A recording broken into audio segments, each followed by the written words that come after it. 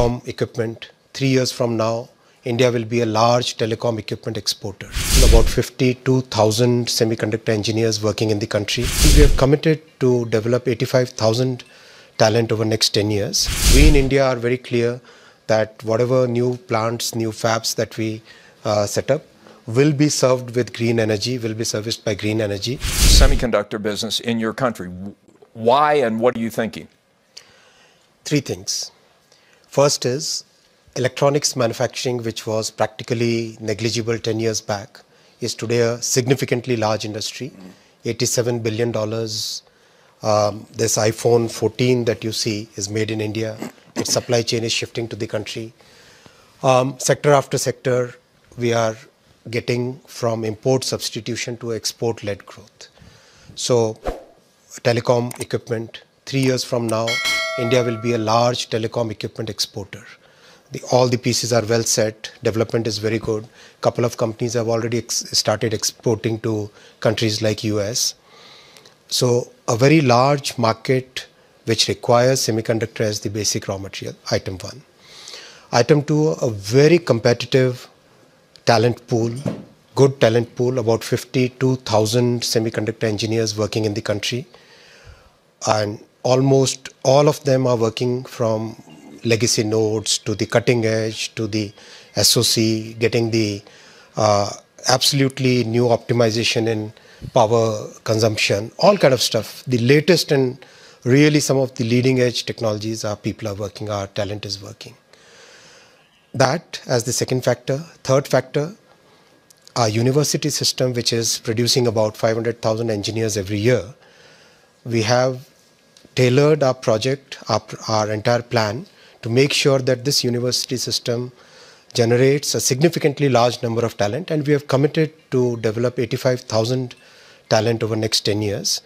And within the 1 year of our announcement of our policy, we announced the policy on 1st January of 2022. By now, we have already tied up with 60 universities. We have changed the course curriculum. So all these factors together make it very natural that India should be the destination for semiconductors. And how about financing? How much money is the government putting behind this effort? Government is putting $10 billion. That is just the first tranche. And we fully understand that this is not something which can be done in a quarter or 2 or a year. This is a long haul. This will require a lot of persistence. This will require lots and lots of effort. And I thank friends like Pat who are guiding us in this journey.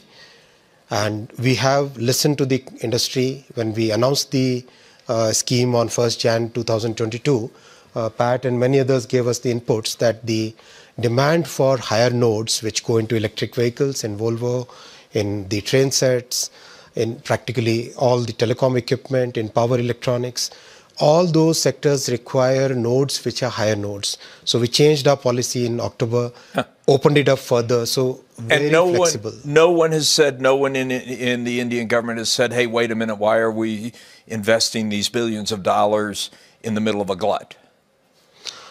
As Pat very clearly said, this kind of ups and downs have been seen in this industry for quite some time.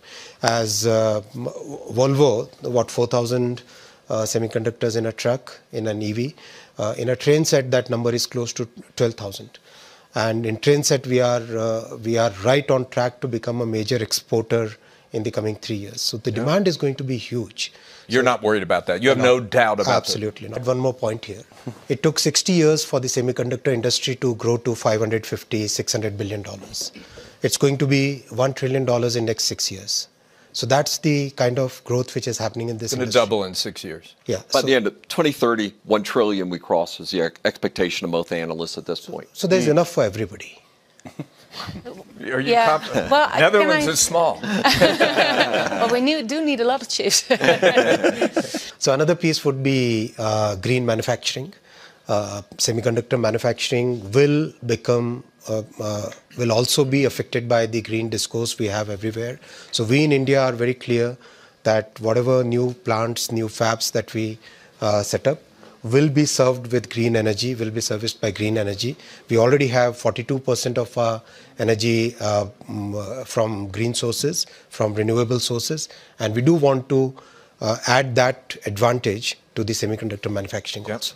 We have actually addressed that in our policy. That's a very valid point. Close to half the total demand is from the mature nodes. So, so in our case, in the case of India, our entire policy supports mature nodes as well as advanced. We think we'll start with the mature nodes. And there is another innovation which is happening, and which is where the design capabilities really come to play, as Pat said. For example, in a car, if there are like 200 chips going in, wouldn't it be more economical to design a system which has probably 3 or 4 chips, which is able to make sure that the glass goes up and down on time, make sure that the speed governor is properly in place. So that kind of innovation is also going to come, Pat. Absolutely, fully agree. And that is where new kind of innovations which come. For example, I wouldn't be surprised if in 3 years from now, we see a car operating system, automobile operating system, which basically makes sure that all the chips manufactured by different people for different functions, they are basically able to speak to each other in a very seamless way. I think trusted long-term partnerships would be a very important factor in success going forward. In terms of supply chain resilience, in terms of innovations in products that we bring in terms of what do you do when things go wrong in some part of the world, can you really rely? So in those things, in all those matters, trusted long-term agreements would be very, very critical.